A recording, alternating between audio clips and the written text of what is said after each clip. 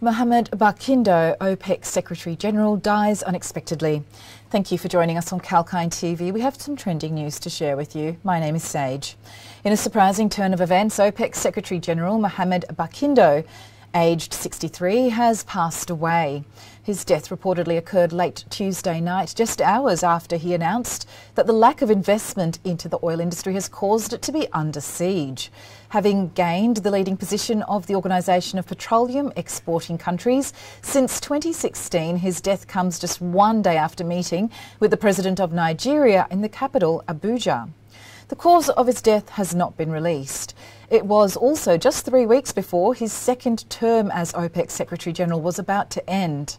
Although his death is being described as a great loss to his immediate family, the NNPC, our country Nigeria, the OPEC and the global energy community, it was said by Mele Kyari, the Nigerian National Petroleum Company's managing director.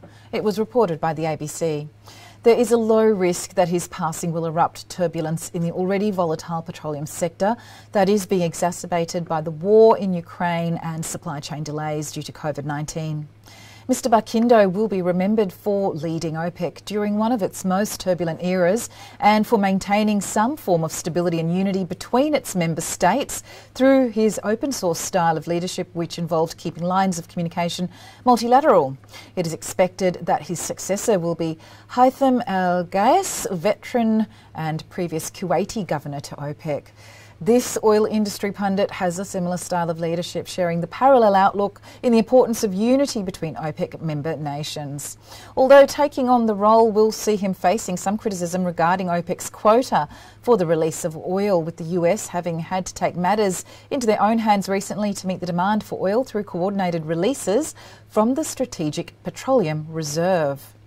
The price of oil tumbled on the back of recession fears from the USA this week, dropping under $100 per barrel. Other factors impacting the oil sector include political turmoil in Libya and Ecuador, causing oil production limitations, and maximum capacity limits are being witnessed from the major producers like the Saudis and the UAE. It was reported by Seeking Alpha.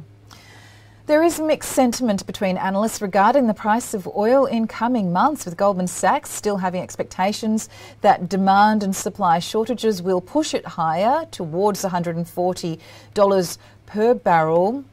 Yet Citi sees the recession fears to impact it on the downside of the declines under $70 per barrel predicted. iShares Global Energy ETF is up year to date 20.96%, however.